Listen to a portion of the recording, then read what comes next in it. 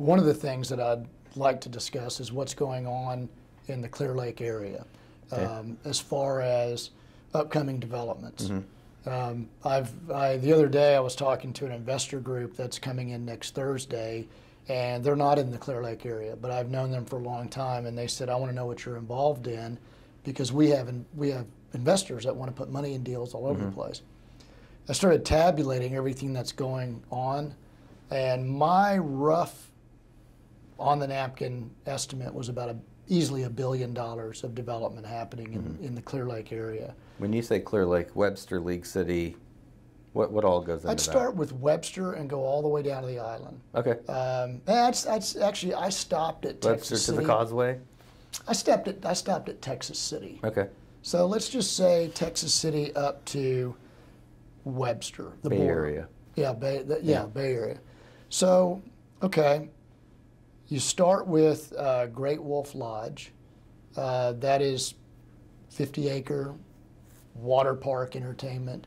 You've got next to that, just south of it, 120 acres called Flyway. And that's going to be a massive mixed-use development.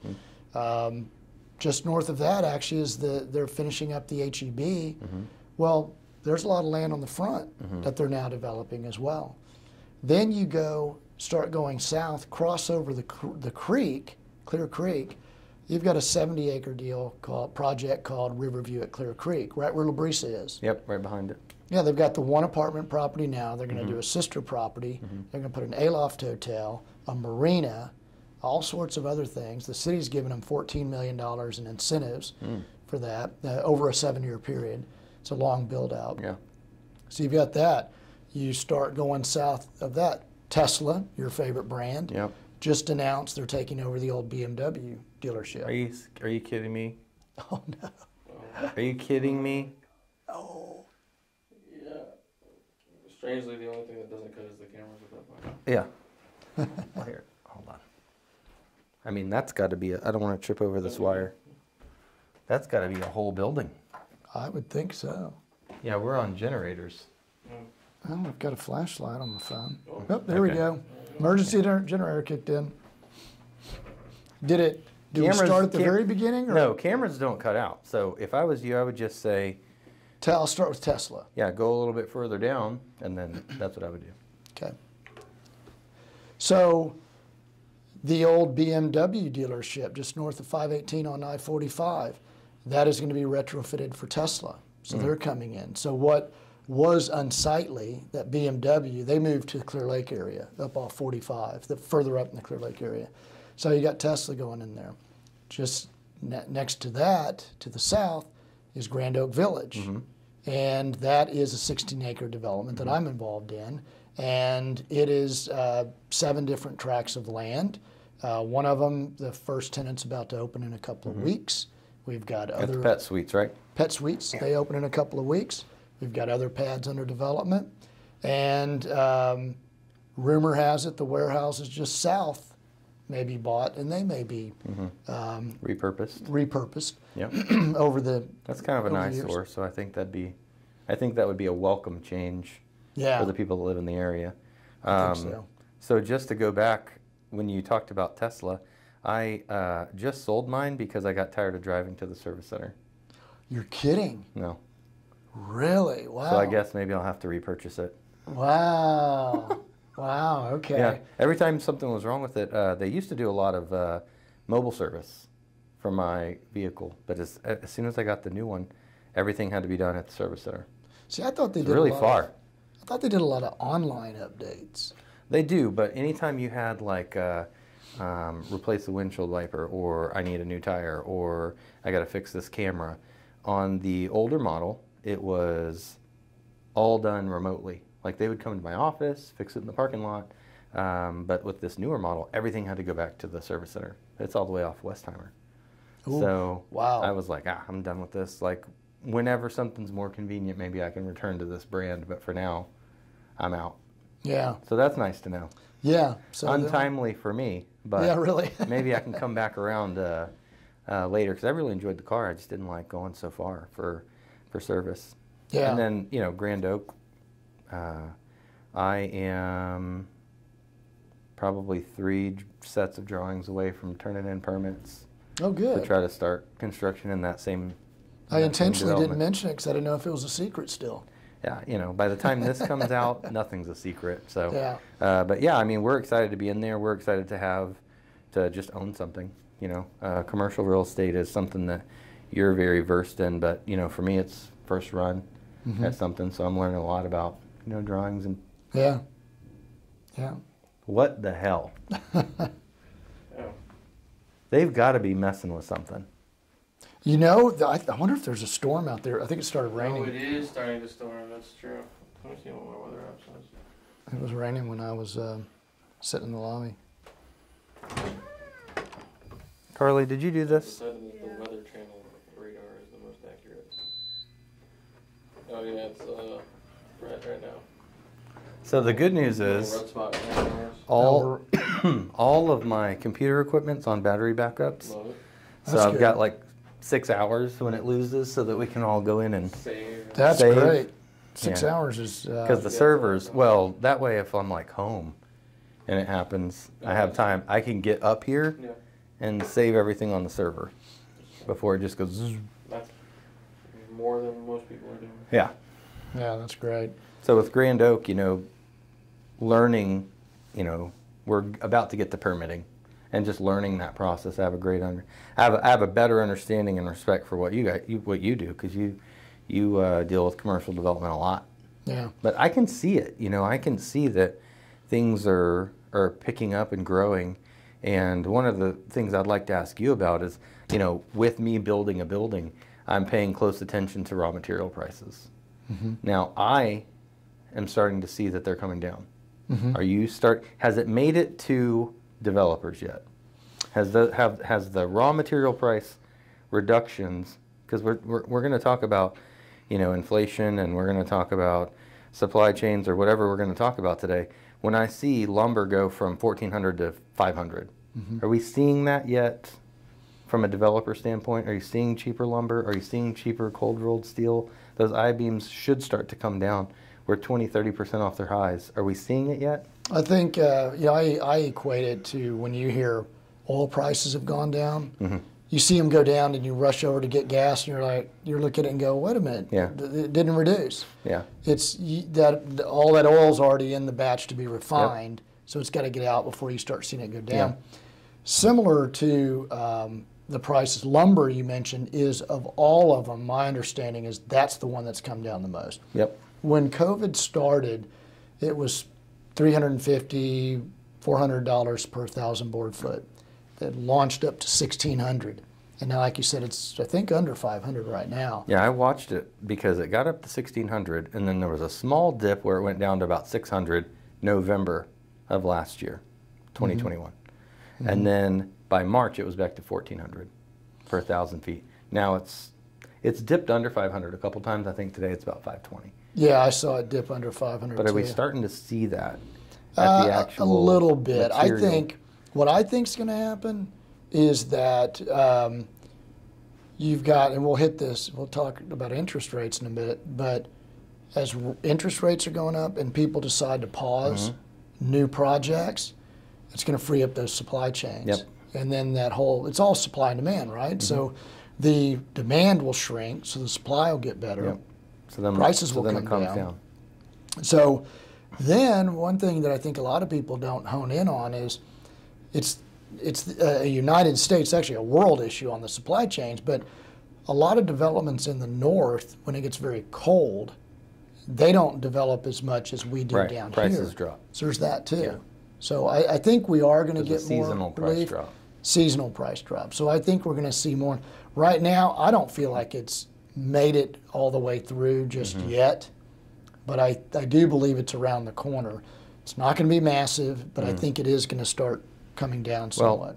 So take, for instance, what I'm trying to do right now is I'm trying to sprint to shovel ready. I'm just trying to sprint to shovel ready so that can I get to shovel ready by the time it does come? Because we're going to get some relief, right? Maybe in the winter. Can I get to shovel ready by the time it's winter so I can close on my construction loan and get a decent price? Because just my building went up 65%. 65%. Construction Wow. costs. Yeah. From November 2020 to March 21. Well, if it makes you feel any better, put yourself in the shoes of someone who's building something to lease out, and you've already pre-leased everybody. Oh, yeah. You can't go to them and say, No. hey, rents went up. Do you mind paying $30 a foot instead of $25? Just kidding. I need you to pay this now. Yeah. Yeah, no, that's a worse spot to be in. I mean, we're going to own or occupy the whole building, but, you know, expecting to pay one thing and having to pay 65% more is tough to stomach. Yeah. So even if we can get that down to 40% more, that's a win for us. Mm-hmm. We're going to pay higher rates on it. Right. Right. You get a double whammy. You got increased costs and higher rates. Yeah. And at first it wasn't, but now that Fed's pushing, right? Mm-hmm. If I don't get some relief on price point, I do get the double whammy. Mm-hmm. So if I can get a little bit material cost break to bring the overall budget down, and I pay the higher rate, I'm probably still paying the same as if I would have built it in March. Well, and if you if it's available to you to re-engineer a little bit, Mm-hmm. maybe use some different materials, Yep. a little bit more lumber, a little bit less steel, whatever. I think That can lumber's come down enough to where you have to at least look at it. Mm-hmm. Yeah, and the main thing, of course, down here is hurricane-proof it. Make sure it's Yep. still as solid as you need it to be. But Mm-hmm. yeah, I mean, we've looked at re-engineering a few. We had a daycare we were trying to work to put on our northern lot at Grand Oak Village, and I went back to him. I said it's not doable anymore. I had an out clause. Yeah. I'm going to build it. They're going to lease it. Mm-hmm. And I went back to him and I said it's not feasible anymore. The numbers, we lose money. Yeah. On No this deal. feasibility. And they said, hold on, we really want to be in League City. Let's work with you. Let's do a different design, a different layout, and you can use different building materials as long as it's still got that look. And it's the same look for our development, Mm-hmm. in general. So, yeah, we're trying to work with them, and I've increased their rent, and they've been okay with that, which tells you they had a great deal in the first place. 'Cause they're like, yeah, we can raise our rent. Well, I think everybody's deal in 2020 sounds really good today, Oh, yeah. right? I was looking up something yesterday on interest rates, and I saw an article that said, yeah, it's great to have rates at 3% or whatever, and you just realize it wasn't that long ago all these wonderful things with rates and construction costs were going on. So, Yeah. I mean, it was so easy to. I mean, the access. Everybody wants money at 3%. mhm. Everybody does. So, I mean, what do you expect? You expect huge growth because Yeah. people that have money, expansion is so much cheaper until materials get crazy. Right. Because then you buy up everything. Mhm. So, fast forward to today, everyone's battling inflation. Is the right thing to do to pump a few more $100 billion into the economy? Well, and the Fed doesn't think so. I mean, as far as their whole strategy of not putting so much cash into the economy, their whole point supposedly is to keep us out of recession, Yeah. and keep the economy thriving, and they do it through buying and selling securities and through changing the Fed funds rate. Mm-hmm. And my concern, not a judgment against the Fed, but my concern, like everybody's, is they raise rates so much that we do have a recession. And Well, that's what happened in 2019. what's that? That's what happened in 2019. Yeah. We were going to go into a recession without COVID. Mm-hmm. Like they had raised the rate to a point of resistance, right? Conventional mortgages top 5 for the first time in a long time, and that was the resistance point. Everybody was like, things were starting to slow a little bit, and COVID, quote unquote, it was a terrible thing, and I wish we didn't have it, but what it ended up doing with Fed rates and everything else and bailouts and rescues and all of the things that they tried to do to keep things turning is it created this just explosion. Right. For the real estate world, at least. Other industries, not so much, right? But absent COVID happening, we were going into something. end of 2019. And only 4 or 5 months later, COVID happens, and then, you know, we have this delayed response. But I think the biggest knock I have on the Fed, and look, I don't want to play armchair quarterback, but they're slow to act. You're supposed to raise it as it grows. Not in 100 basis point Not wait chunks. until inflation's run away and then go 100 basis points, right? Yeah. When you call 5% inflation transitory, you're wrong. Doesn't matter what kind of economist you are. 5% is not transitory. Yeah. We know that. And those numbers are behind. Right. So they're likely to be worse. Yeah. But, you know, Americans see it at the pump. They see it at the grocery store. They know that it's bad, you know? Well, and it's funny, the two things you just mentioned at the pump and at the grocery store, that's, you know, the biggest, probably the two biggest items that are measured in inflation, you know? And I look at it as sort of a COVID-related inflation to a degree. I mean, when COVID ended, the pent-up demand just got unleashed. Yeah, 100%. You know, and When prices rise. Well, you made money super cheap, you made access to it super easy, and then you pumped a bunch of it into the market. So everybody had money to spend, pent up consumer demand. Consumer confidence is high because everything's cheap. Everybody's just trying to get money in. And we had just pumped $4 trillion of it in to the economy. So this was always going to happen based on what actions were taken. This was always going to happen. Yeah. Now, is the right thing to do to completely try to keep us out of a recession? I don't think a recession has to be a bad thing. I don't. I just think that you can't have $5 eggs forever because we know that wages don't go at the same rate. Wages are higher, but they're not on par with inflation higher. Yeah, they're not 8.5%, 9%. And I'm not ready to take a victory lap on inflation yet, because when you pull out core goods and gasoline, core goods and oil, it actually still went up on this last report. Right. If you take those two big things, and fuel was 80% of the reduction, there's a lot of reasons to use less fuel, right? Yeah. You mentioned seasonal, right? When we go into the fall, we're going to use less fuel. We don't have to cool our homes as much. All those things factor into fuel charges. So, you know, but when people are having 100% increases on their energy bill, that hurts. Yeah. When they can't fill their gas tank, that hurts. And now we're starting to see a little bit of unemployment. So it'll be interesting. But I think when you strip out those core goods and oil, and the numbers still went up, it makes me not ready to take a victory lap yet. I don't know that we're out. Yeah, and I think that you also had the surge in oil because of the war. Sure. You know, so you've got these things that aren't normally in the economy that have happened, COVID and the war. Yep. Ukraine not being able to ship wheat. You know, it's not like they're the biggest player, but they're, you know, something. 5-10%. It matters when the whole world has a 90-day food supply. Yeah, yeah.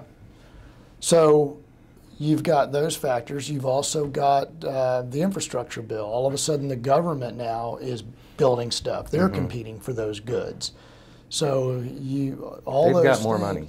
Yeah, yeah. And so I think, you know, a lot of people talk about recession. That's on everybody's mind.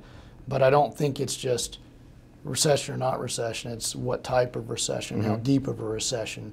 There's no way in the world it'll be the Great Recession, but maybe the, quote, soft recession, or so. It just kind of depends on what happens. But if our inflation goes from, if my numbers are right, went from like 9.1 to 8.6 or something, just recently, we still got a long way to go to get to 2. Yeah. So. Well, so for interest rates, right? So the Fed's not buying mortgage-backed securities at the level that they are, and they're wanting to sell off their balance sheet, which creates no liquidity, right, for mortgage-backed securities. So for someone that sells servicing, there's no premium, right? So that causes an issue for rates to continue to go up. And then if there's no premium and there's no liquidity, and we know that the Fed's going to be aggressive in raising rates, we don't know where to price loans. Because my 4% loan that I sold in March is worth negative 2% now. I'm losing money on the servicing of that loan, so we don't know where to price it. So that's why you're seeing the yo-yo, because if we think the Fed's going to go 100 basis points, we got to raise rates half a point. Right. And then if they go less, then you start to see us sell some of that back.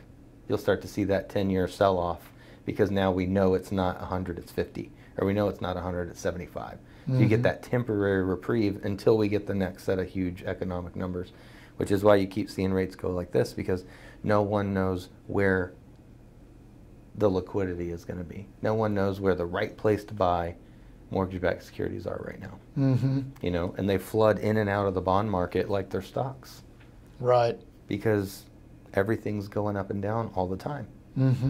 So that part, you know, when you look at ceilings and floors of resistance for mortgage-backed securities, it was this wide, and in the last 60 days we've got it to something that feels manageable, but the support floor, there's nothing there. If we break out higher on 10-year Treasury and mortgage-backed securities, there's really nothing to stop it.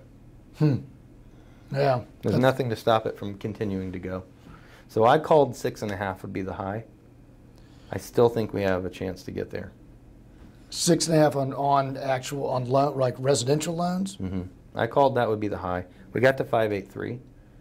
I think. And you're now what, low fives? Yeah, low fives, high fours. I think that if we didn't, I think that if it's not really cooled as much as I thought, if you take the gasoline and everything out and core goods, and everything else continues to go up while those two things go down, the Fed is going to get aggressive. Yeah. Well, I'm curious. Let me ask you a question. So I think a common misunderstanding of people is that when the Fed raises rates, that they just raised exactly 50 basis points on your mortgage, which, you know, it's not true. It's not true. Maybe it kind of runs in a parallel, like, because it's more so. It takes a while to get to the longer term loans. Yeah. Credit cards, everything else, super quick, right? But it takes a while to get to 30-year mortgages. But at the same time, those 2- and 10-year treasuries are still trading off of Fed speculation. So if we think they're going to do it, they'll start to trade higher. They've got to have more yield. They've got to have more yield to invest in that. We had one of the worst 10-year treasury auctions in the last 18 months. This last one was terrible. It opened up almost no bid. Really? Yeah. For 10-year treasury. Now, eventually it found a place and it sold off, and it was what it was. But, you know, when mortgage-backed securities get to a point to where they're no bid, then what do you do? Right. Where do you price them? Yeah. 7%?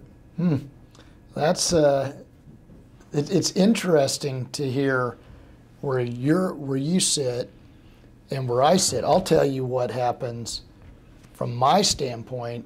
If I'm going to develop in this environment, interest rates on development are virtually always tied to prime. Yes.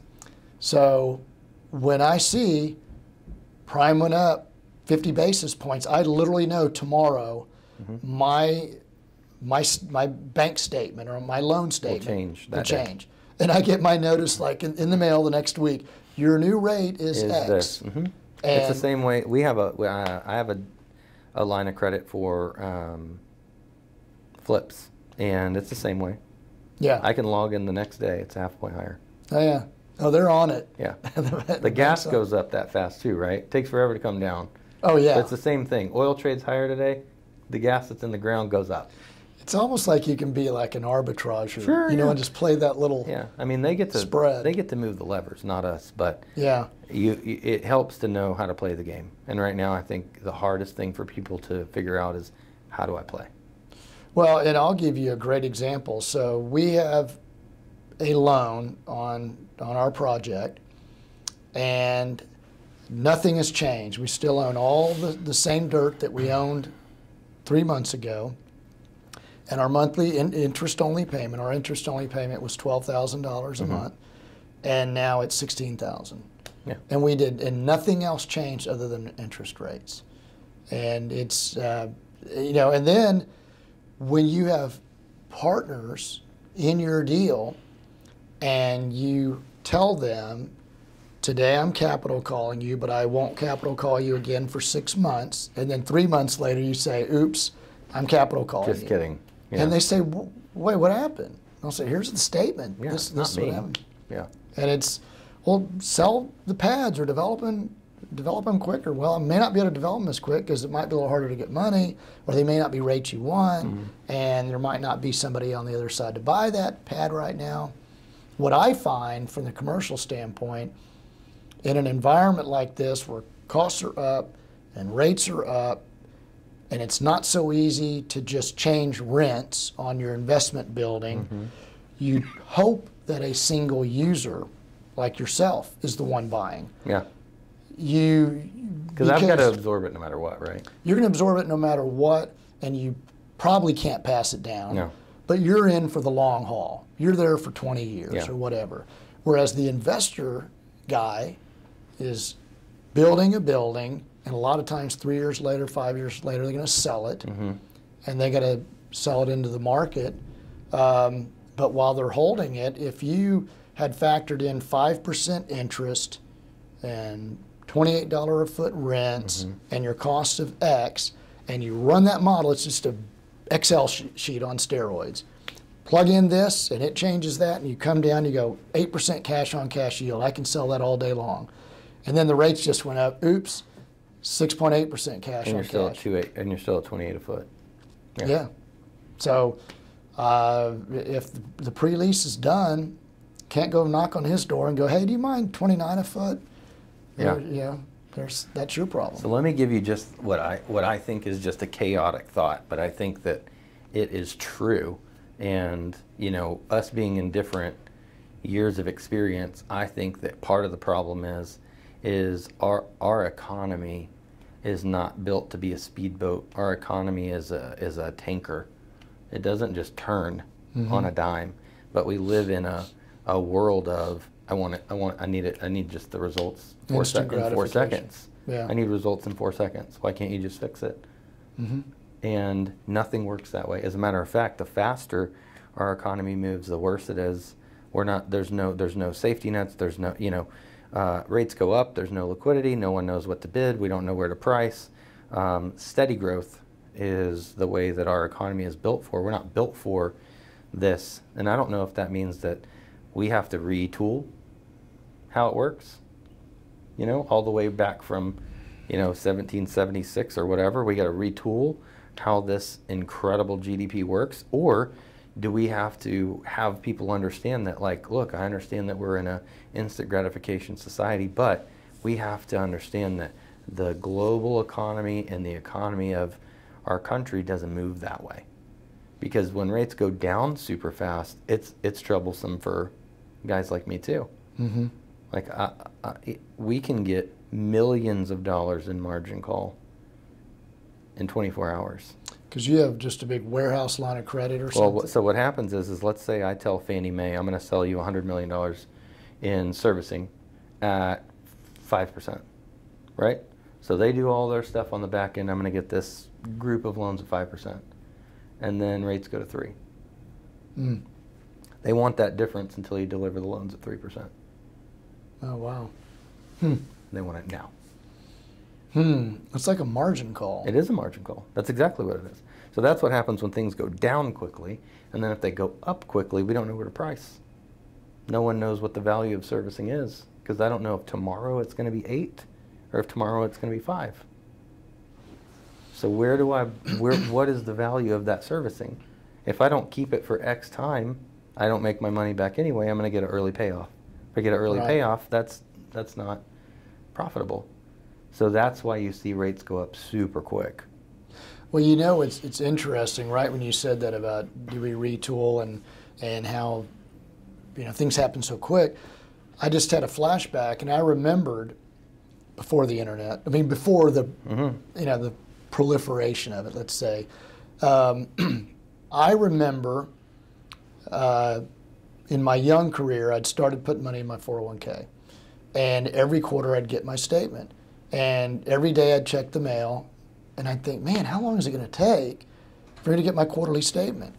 Well, now people literally are online checking their stock every single day. Sure. And if it went down that one day, wow, should I sell? Yeah. My Tesla stock went down. Maybe I ought to sell.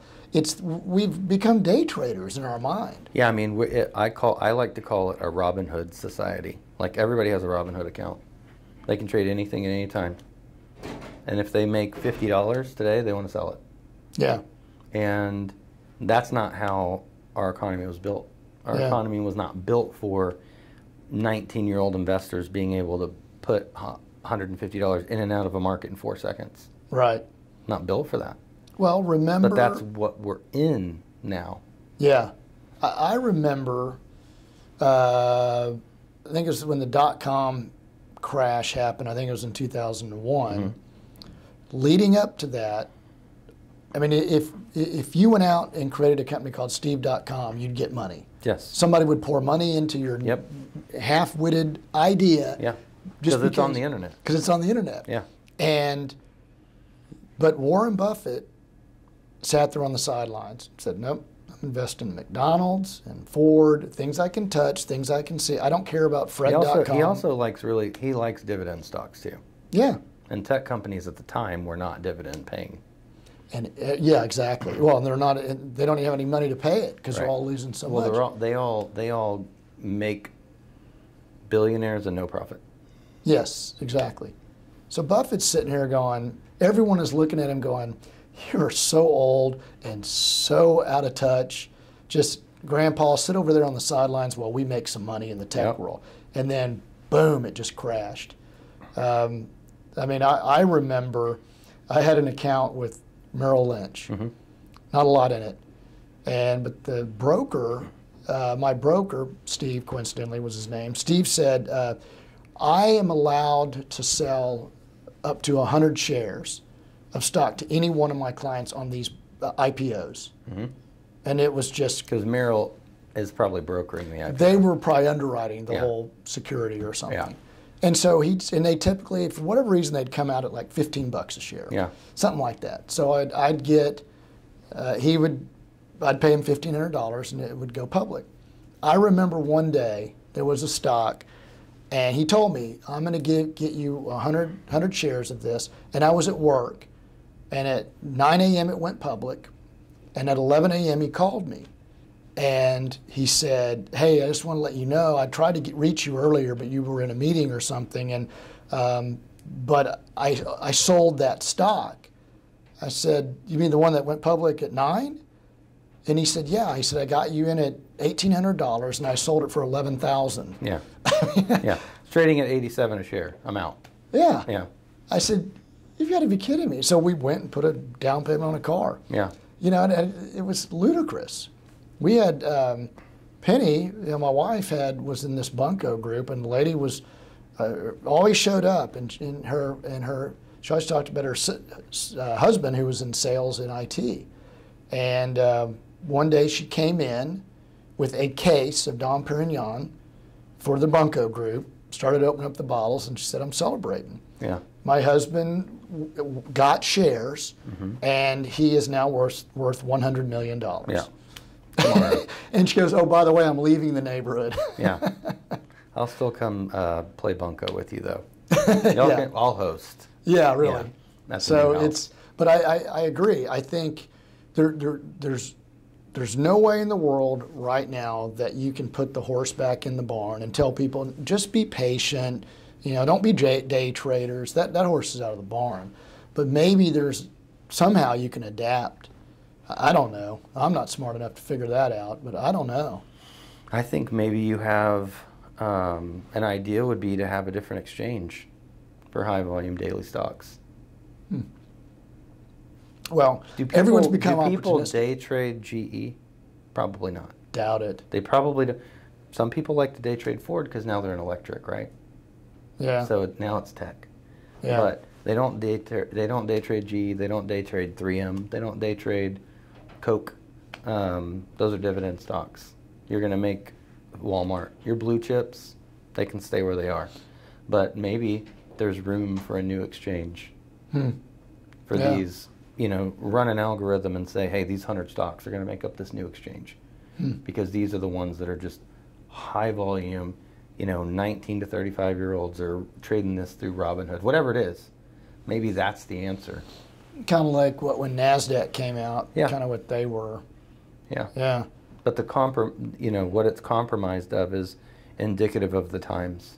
And if you want to continue to trade Dow, trade Dow. But if you want to be in this, it's on this exchange. And there's a hyper segment of it that everybody understands, because like you said, you can't just stop the ship, you know, but maybe there can be, you know, an arm that makes sense.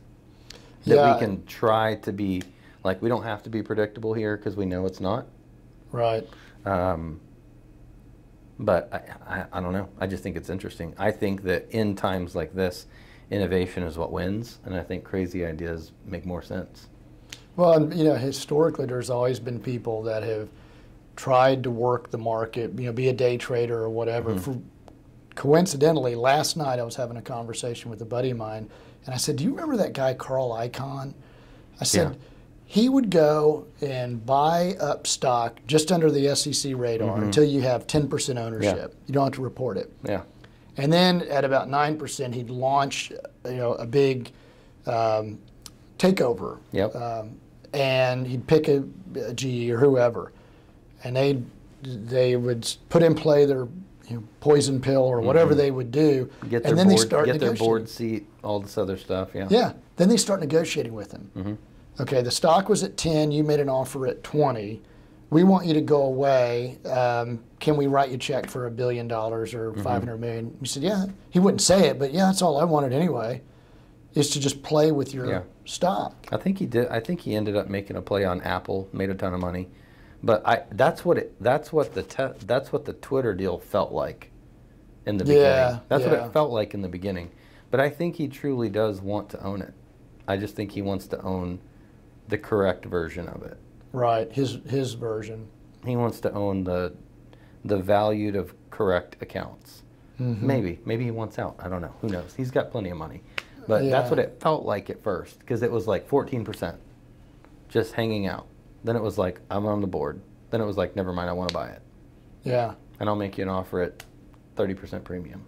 Right. For a company that's never made money. Never one time. So what's it worth, right? It's worth the platform. That's like when Facebook bought WhatsApp for $1 billion. Everybody was like, why would you buy a company that's 200 days old for $1 billion? And then they bought Instagram for $200 billion. And everybody was like, they stole WhatsApp at $1 billion. Thievery for a company that was 200 days old.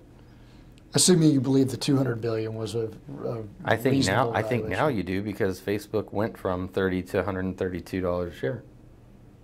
Because now their platform is, I mean, who is going to catch Facebook and Instagram? You know, and I think now the model for starting a business is to sell it to a big tech or sell it to Amazon. I'm going to build this business up with the intent of. When someone takes notice of me, whether it's Amazon more in the hard product and tech over there, whether it's Facebook or whoever, I think a lot of people, that may not be the first motivation, but I think a lot of it is, hey, if I'm successful, I'd sell out in a heartbeat. Yeah, I mean, I don't think we live in the structure of go get a job, work there 30 years and retire. That's not it. Everybody's an entrepreneur. Yeah, there's no Thomas Edisons out there that, you know, want to, I mean, they may be inventors in tech. I think we still have innovators, because I still think that every day there's something new or a new way, or, you know, data is really the highest currency on the planet now. So how good can you aggregate data? How well can you create a system that helps, you know, Google or Amazon or Facebook to aggregate data in a way that makes them more leverageable? And if you can do those things, you have $1 billion company. Built with a B. Yeah. Because they want that ability to leverage that. They're going to make billions and billions by leveraging something like that. And that, to me, is incredible. Well, and you think, you said data is the biggest currency, and I totally agree. And you look at the how fast it changes. Forever and ever and ever, it was the greatest generation, and then this generation. It was always kind of these 20-year blocks. Mm-hmm. My daughter's going to be 26 years old this year, and probably about 2 years ago, she was talking about this next generation is driving her crazy. Mm-hmm. I mean, she's talking about people that are 6 years younger than her, 8 years younger. Yeah. It's because it's the velocity of change happens so rapidly, it kind of begets itself. This tech thing, this Facebook platform then spurs the thought, oh, well, I could have an Instagram thing or, or WeChat or whatever. And it just, the velocity is so much quicker. Yeah. So when you think about it, like Facebook in general, because I have young kids, right? They're like, Facebook's for old people. Oh, yeah. Instagram's for moms and dads, and TikTok's ours, so stay off of it. Yeah. That's how they feel.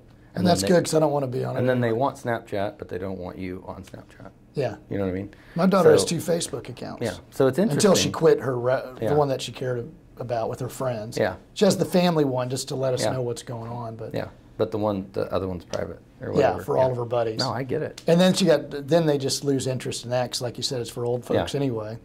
So they're just on TikTok. Yeah. Now I sound like an old guy. Yeah. All they do is stare at that screen. Well, kind of what we're doing today is that, right? So vertical scaling is what everybody's interested in now. And TikTok started at, I think, 30-second videos, and then they did 3-minute videos, and now they're doing 10-minute videos. Wow. On a platform that was literally, how many 30-second videos can I consume in a day? Yeah. Now they're going to have 3 and 10-minute videos. That's nuts. So it's crazy. I'm proud to say I've never watched one. So.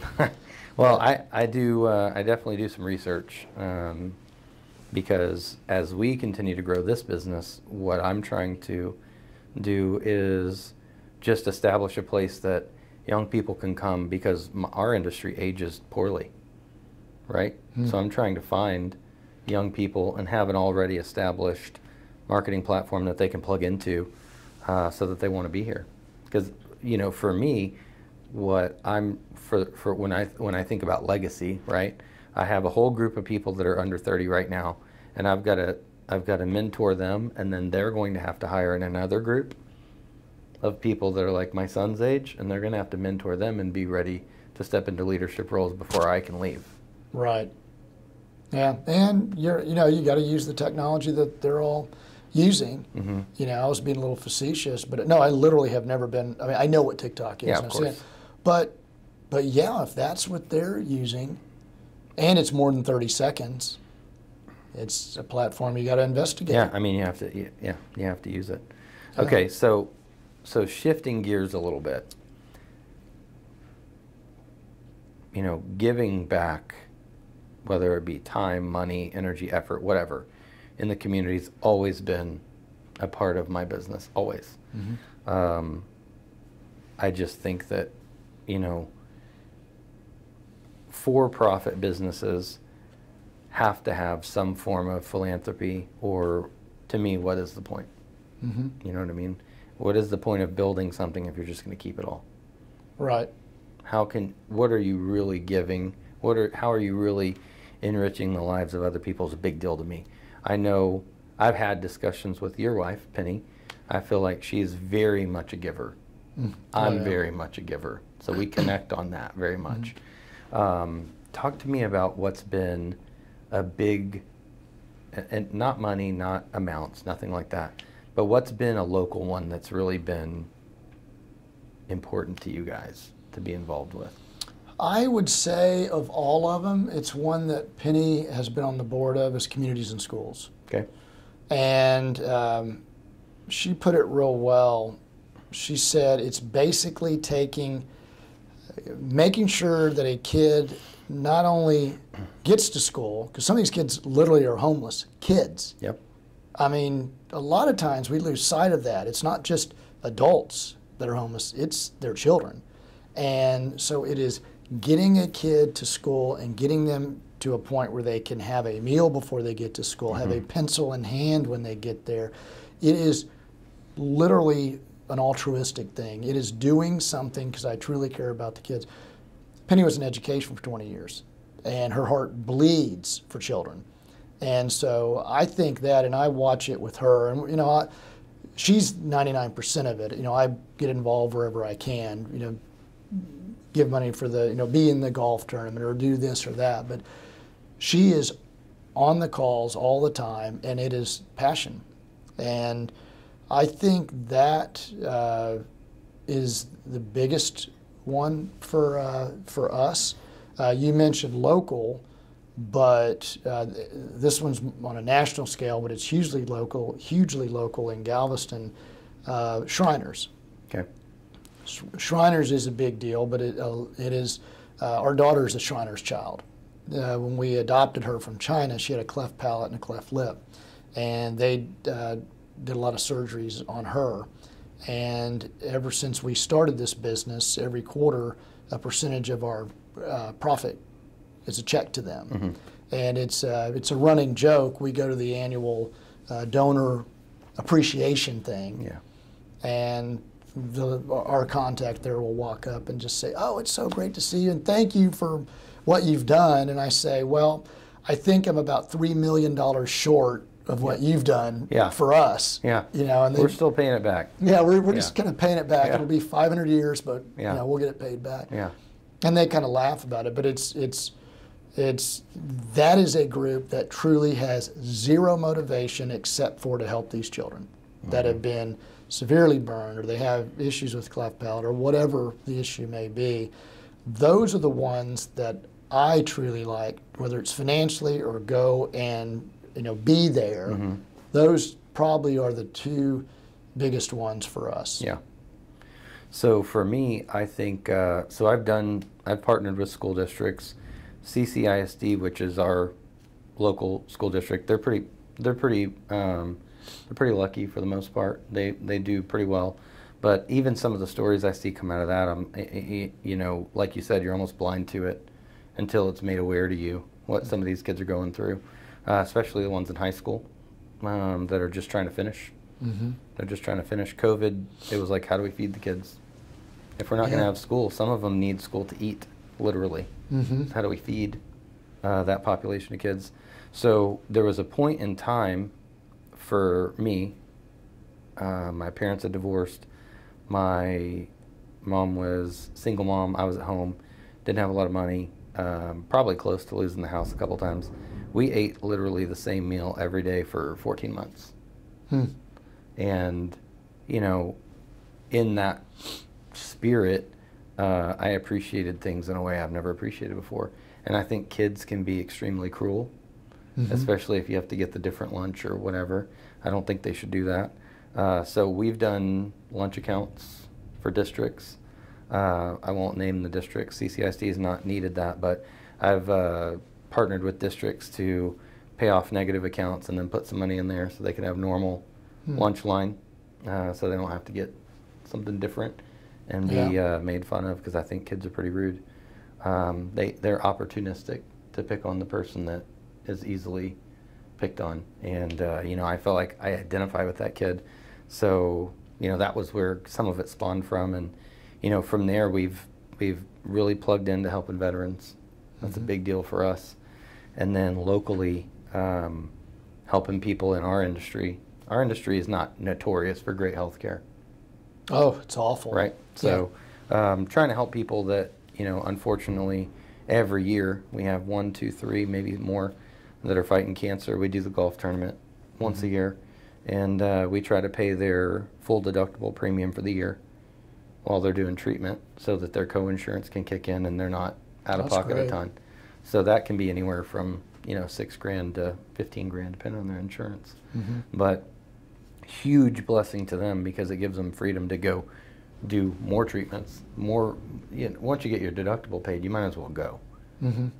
So instead of spacing things out, they just keep rolling. So that's been a huge lift for us. But you know, I think something happens in your life that makes you want to be that way. And one of the reasons that I was attracted to Penny immediately was that I knew I could see that in her heart. You know, I could see it immediately that she was a giver, and I want to be around people like that. So that's why we have such a close connection. But you know, there are a lot of business owners that do not give, and I don't share a lot of stuff, but I do want to have people see it and hope that that changes their mind when it comes to giving back. Like, a lot of our giving is static, but having our own 501c3, most of the grants and help that we give people is found within our group. I'll just get an email for a grant request, like, hey, saw this person on Facebook, whatever. So we just try to find whatever that need is in the community and fill it. Not looking for any credit, nothing like that, but I would like other business owners to step up and just try to do one thing a year. Find one thing and just do it. Whatever you're passionate about, you know, whatever that one thing is, just help. Whatever that is. I think we could solve a lot of problems. I do if too. more people would get involved. We're not going to solve it. This isn't a bash against the government, whether you're left, right, middle, whatever. But the government's not going to do it because they got too much on their plate and it's too political. So we, the businesses and the people, have to do it.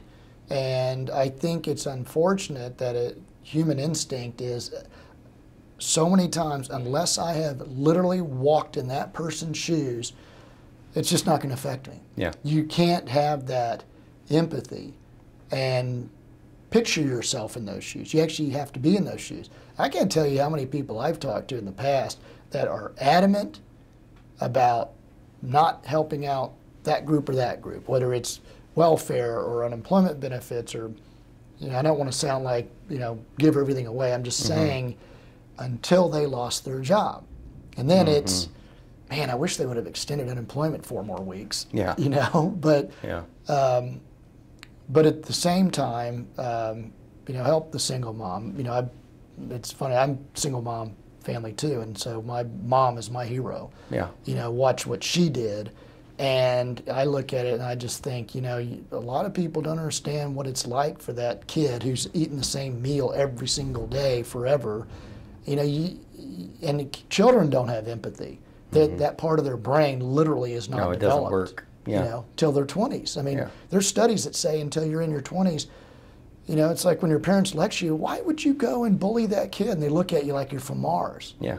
Well, what's the problem? Correct. You know, because their brain hasn't developed. Sure.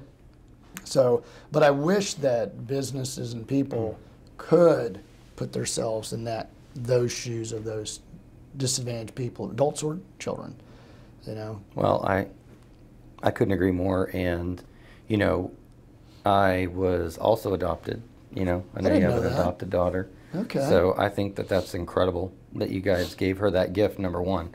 And then, you know, I was raised by an incredibly patient man. And so I tried to learn as much as I could from him. He died very young from cancer, which is probably why we do the cancer golf tournament. But between him and my mom, who's also my hero, she's the single most important person in our family, right? She just taught us how to love unconditionally. And she would have, even in that year where we ate the same thing every day for 14 months, she would have given you her bowl. Yeah. If she thought you needed it. Just the kind of person she is. So if you don't have an example in your life like that, or if you've not walked it, I know it's hard, but I get more out of giving than the person receiving it, 100%. Yeah. Yeah, I agree. I think that if people would just give it a chance and give from the heart, they would realize that they're getting way more than they're giving up. Yeah. Every single time. Maybe divert a little bit of your money you give to your favorite politician and give half of that to some needy person. You know, whatever it is. Just find something that you're somewhat passionate about and get involved on the most minute level, and then make yourself pay attention to the result of the giving. If you just pay attention to the result, you know, anyone that has a passion that wants to really make a go at it, I feel like it's easier now than it ever has been. Access is easy. It's cheaper to have an opportunity to start a business. You can start a business with your phone. There's free apps, there's free versions. If you have a good idea, you can be innovative right now. If you're passionate about something, I would say that keep working your job, commit 10 hours a week, take a risk. You have to fail a few times to get where you want to be. Well, I'll give you a great example of how somebody could do that, have, like you said, that side hustle. There's a company called Upwork, and it's Upwork.com. I've used them a number of times. It is a consulting company, but it's individuals, literally all around the world. And you, as an example, what I do, I will put up, let's just say, a series of Excel spreadsheets, and I'll say I want someone to create an Access database out of this, because I can't do that. And I'll put all the instructions up. This is what I want. These are the reports I want. I'll stick it up there, and I get bids. Bangladesh, India, Kansas, all over the world. And I thumb through them, and I look at all their resume of what they've done before. Have they done this before? And then I pick them. And that is somebody sitting in their living room in, I don't know, Pakistan or Indonesia, replying to that, and that is their gig. So they're, like you said, you couldn't do that 15, 20 years ago. There's no way. And now you can. There's a platform for everything. That's what I was saying with access. Access is so easy now. There's access to everything. If you have a skill and you're passionate about it and you want to leverage it, today is the easiest market ever to leverage it. Yeah. So I'm going to ask you one more question, and then we'll end it. And this is one that's really fun, and I've found that the answers are really varied.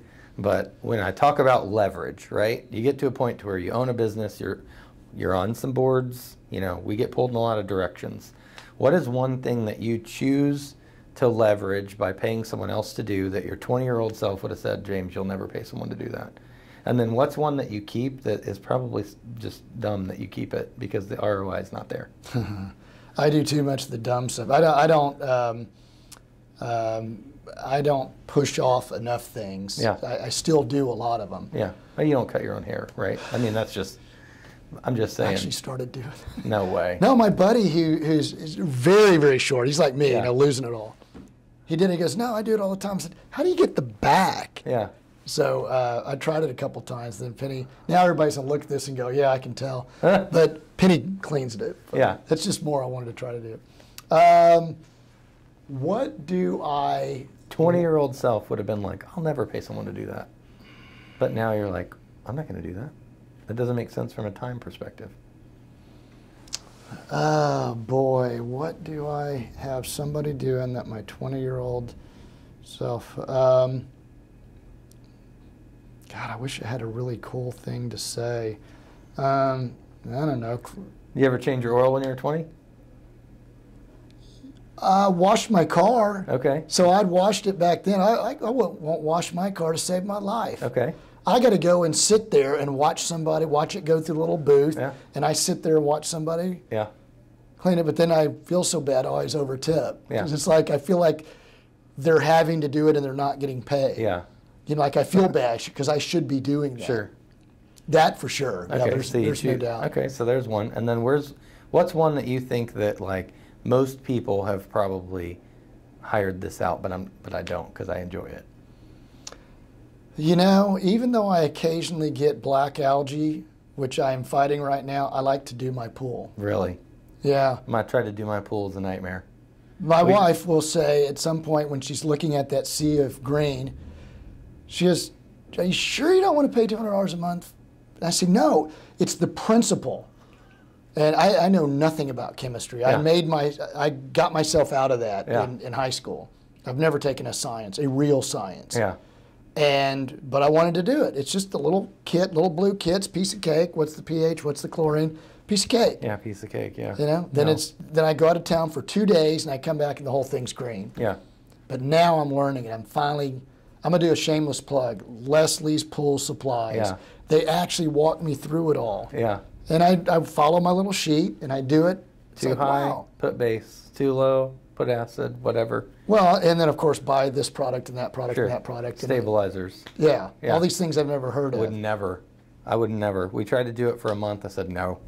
Well, the funny thing is, no chance. so I had green algae all over the place, and so I go get the green algae killer, and I'd work on that, and 4 days later it's gone to reveal the black algae underneath. Yeah. So I'm fighting that now. Yeah. Well, Yeah. I just think that's a fun conversation, because when we do talk about leverage, I know people that leverage everything, and then I know people that leverage nothing. Oh, I know one. What? I'll speak for Penny. Okay. And I support it. I don't want her to go, wait, why would you say that? Shipped. Oh, yeah. The grocery people. Yeah. It's like, we can't get off our couch and go get groceries. I mean, that's in our mind, but Sure. it's like, okay, after 80 hours a week, you know, can't we have a little bit of luxury, like someone else will bring our groceries over? But that, you look at that and go, seriously? What an incredible business, though. Oh, yeah. How would that become a business? We'll just pick your groceries up for you. Yeah. Is there anything therapeutic about going to the grocery store? It is not for me. I will spend 4 times the money Yeah. than if I do a shipped order. It is so much easier for me to say, oh, hey, Penny, I'll swing by the grocery store on the way home, until I actually have to swing by the grocery store Sure. on the way home. It's the last thing I want to do. Yeah. And so I love it. I'll pay the extra money for that. But yeah, that's something I would look back at 20.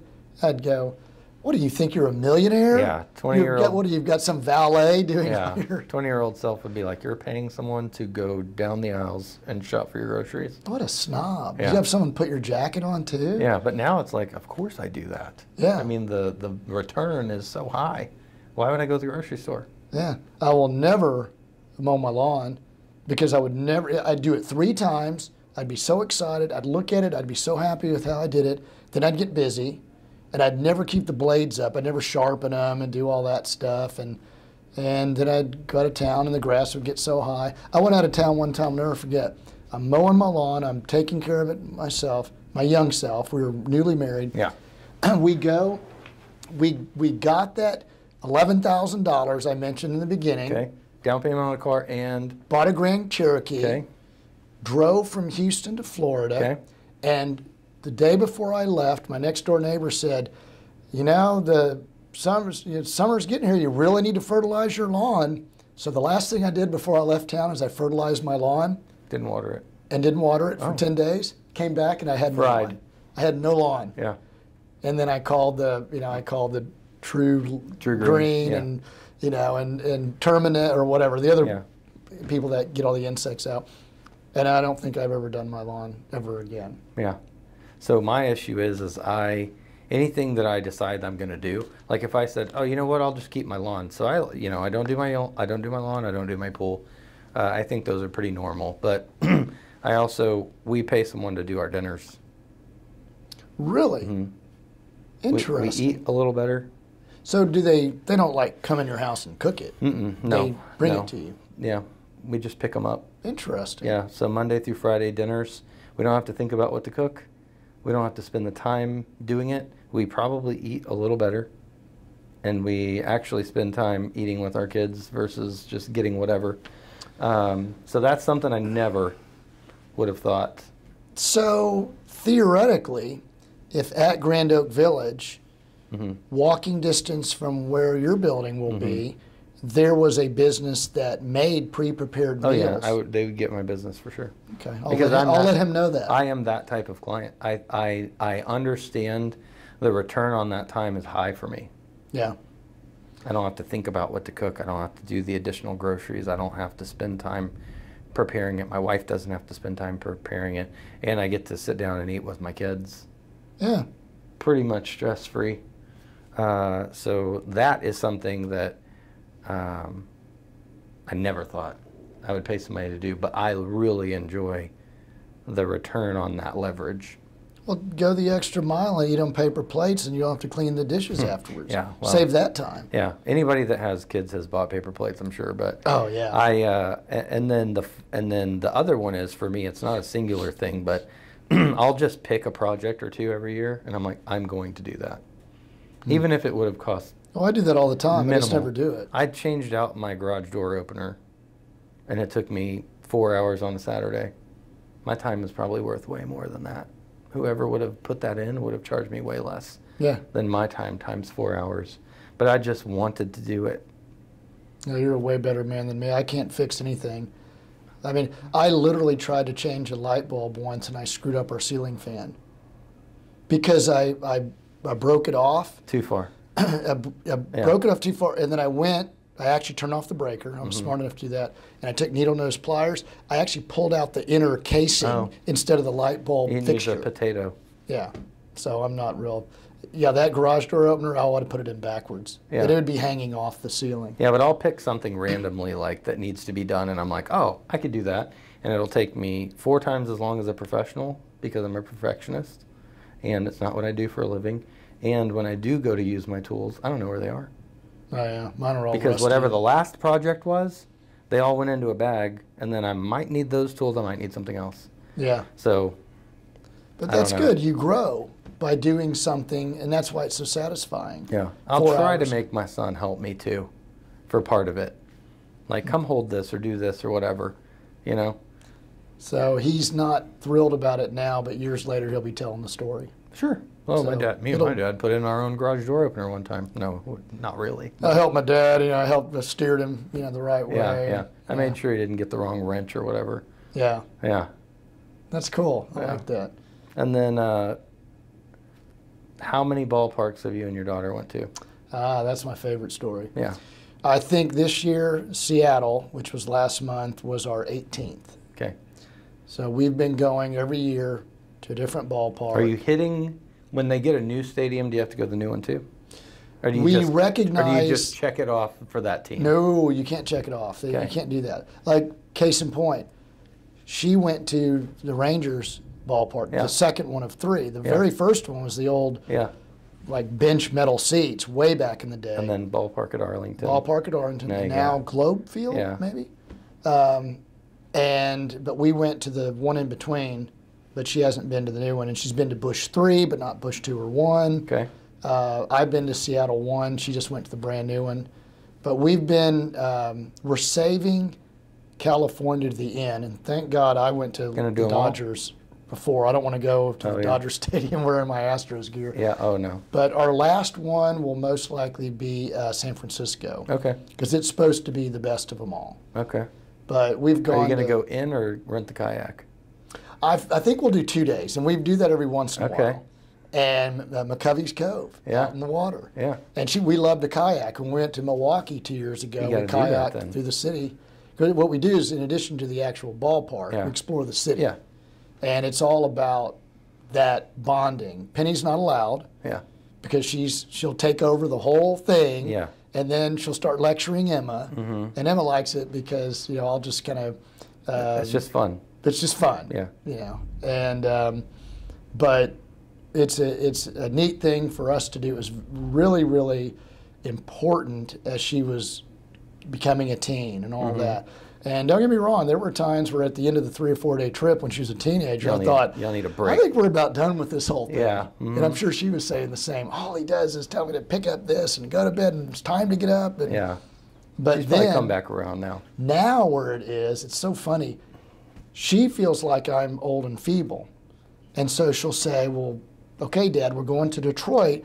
We've got a layover in Nashville and we're going to have to get another plane. And I'm thinking, for my 700th flight in my life, I think I got that. I think I'll be good. Yeah. But I just go, oh, okay. And Penny always harps it on me. She goes, don't challenge her on it. Just say, okay. She wants to feel good that she's now taking care of you. Yeah. We went to Utah and we hiked. Went up this pretty darn treacherous thing called Angel's Landing or something. Okay. And you're holding a chain, single file as you're going up, and literally if you fall, you're dead. Yeah. And so I'm just waiting to kind of move up fast, and Emma's in front of me, and every once in a while she'll look down and go, Dad, are you okay? And what I want to say is if you'd speed up, I'd be really okay. I'd be done, yeah. But I just go, no, I'm good. So, but it's been a really cool bonding experience, and we went to Fenway and its 100th anniversary, and we've gone to a lot of the really neat stadiums. But now we're because she's an adult, she's got money, she's an attorney, she can go do things on her own. I'm taking her to the last spots that she would probably never think about for a vacation. Okay. She's not going to go, wow, I'd like to go to Minnesota. Yeah. Or Milwaukee. or Pittsburgh, Have Cleveland. y'all been to Philadelphia? That's where we're going this next year. Okay. We Tons of history. Oh my gosh, I've been Y'all there already with Penny. y'all already went to the National Stadium? That's one of my favorites, Yeah. actually. Kansas City is her favorite of all of them. My favorite's Wrigley, just because it's History. Wrigley. It's They the didn't history. even play a night game until '96 or something. Yeah, it was a pretty late. while for Yeah. sure. But then we've got. I could do a whole segment on all the Yeah. stories, but just so many different stories. But it's just fun going with her, and that's she feels like that's her best part of the year, and I feel that's my best part of the year. And then Penny have our own, and I have our own deals, and she and Penny have their bonding stuff, but it's a neat deal. I'll tell you what would be cool, piggybacking off of that is, and we could partner on it, or I could do it, that's fine, but wouldn't it be cool to give a grant for someone to take their kid to a ballpark? Ooh, that's neat. I like that. Yeah. I'd partner with you on Yeah. that for sure. See, there you go. Done. We'll end it right there. Done. Tell me when. Yeah, cool. Yeah. Cool. Awesome. That works.